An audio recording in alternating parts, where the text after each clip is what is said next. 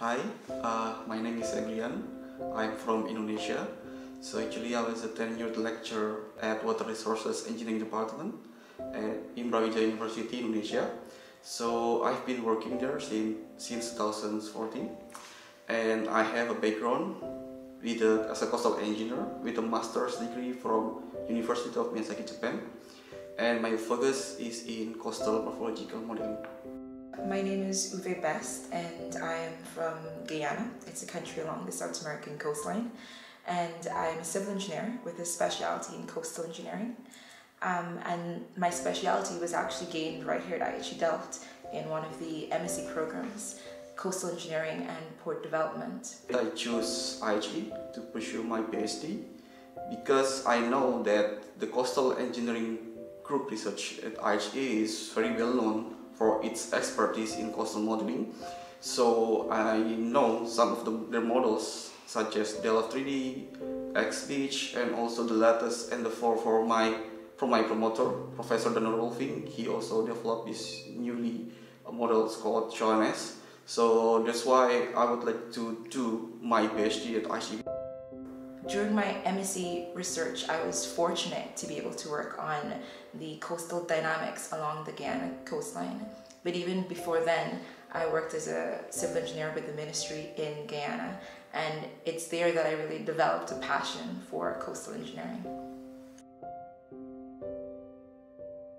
So my research will be the mangrove mudflat dynamics in a prograding delta. So it is actually, I would like to study the interaction between mangrove and mudflats by developing a coupled model with the individual based mangrove model, which is actually modeling each trees, so I can track and detect for their growths, their interaction between mangroves, and also with the landscape development.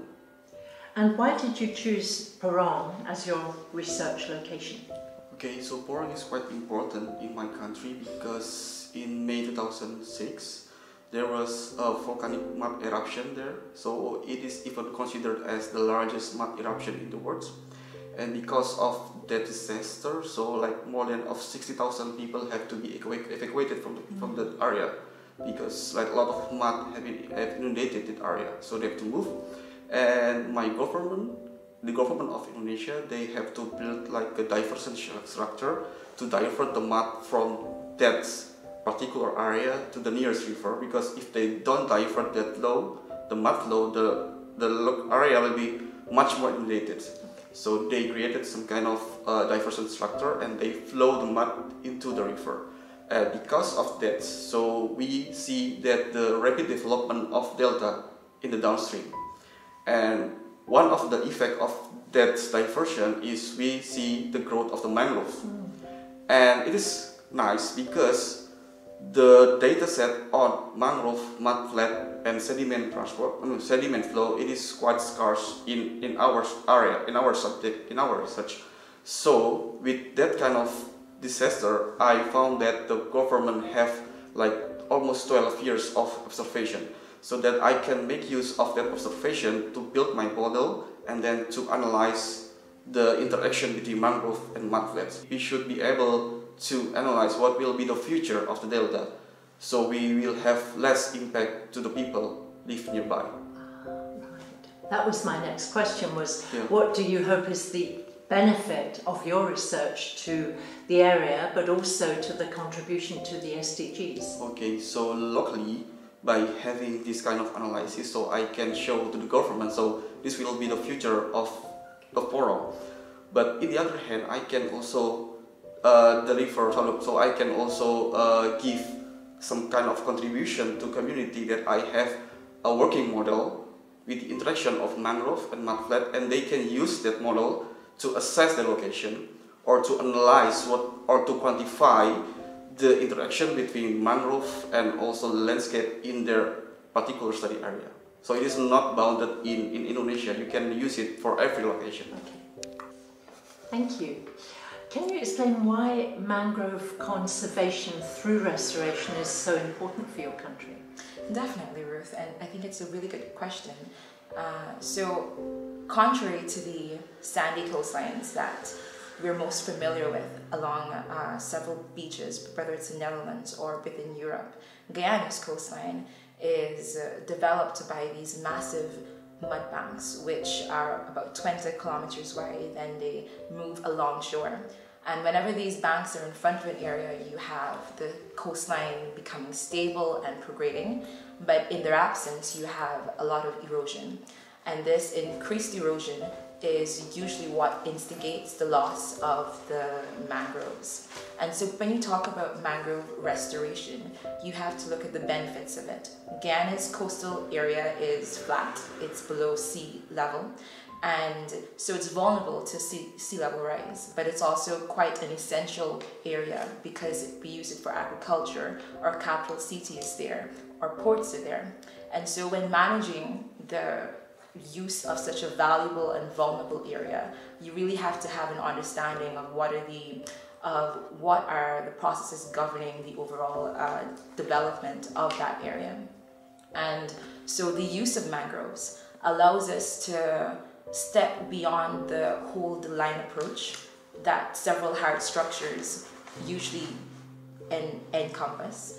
And it allows for us to not only advance the coastline, but also reclaim several areas that have been lost to the Atlantic Ocean. So the question really isn't why do we use or want to restore the mangroves, but more so how we can integrate them properly within the coastal strategies.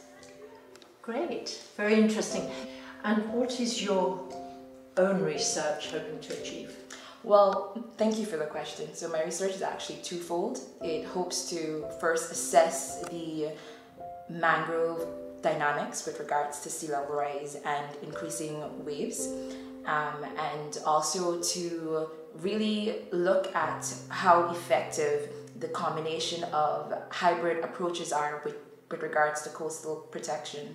For example, in Guyana, we use the seawalls with the mangroves, and in other countries, they combine the mangroves with offshore breakwaters. And so looking at the effectiveness of such combinations, I really feel would add a great value to the discussion on how we can include the mangroves within coastal protection measures.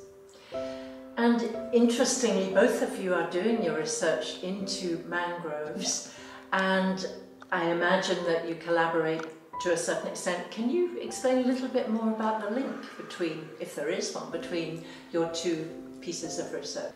So, wonderful question, Ruth. These are indeed different projects. They're in different parts of the world, different mangrove species, different situations that resulted in us focusing on them. But definitely the overall idea is that we need more monitoring, we need more data to be collected, and it's only with that that we can improve the message that is being carried out on protecting and conserving the mangroves. Great. And also by collecting some datasets, we also develop models. So we're developing a translate models which is actually trying to solve the processes. But in my project, I am actually developing a landscape models which is actually can solving the interaction between mangrove and mudlands.